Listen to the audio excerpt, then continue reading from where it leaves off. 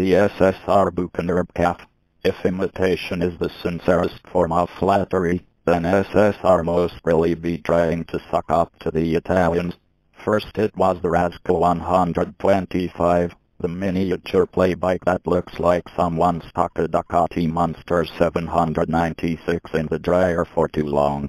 Now it's this, the SSR Buccaneer Cafe, which resembles another Italian, the Moto Guzzi V7i Stornello.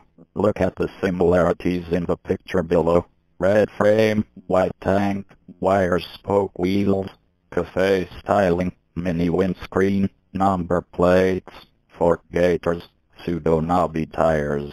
Heck, both even have the twin engines, though they're mounted in different orientations. Of course, that's where the similarities end. The Buccaneer Cafe, as you may be aware of by now if you read our Razkull 125 review, is made in China. It's powered by a 249cc air-cooled V-twin. Bore and stroke measurements come out to 49.0mm and 60.60mm, respectively, and a single overhead cam pushes down on 2 valves per cylinder.